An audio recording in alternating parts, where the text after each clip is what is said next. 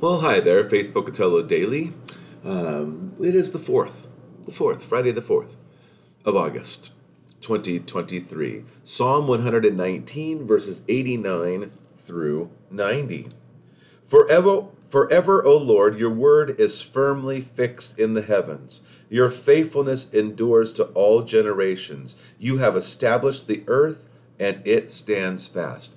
The word of the Lord is firmly fixed in the heavens.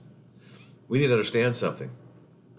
The Word of God, namely Jesus Christ, but also the written word that He has given us, is firmly fixed.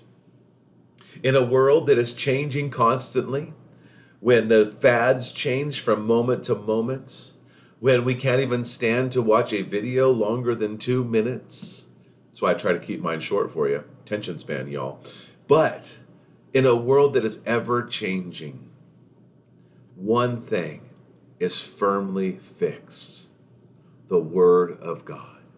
And so that's why I always encourage us to really dive into the Word, to hold on to the Word of God. Because the Word of God is not transactional, it's transformational. And I want to encourage you, be transformed by the Word of God. May God richly bless your day. Enjoy Jesus. Go and share life.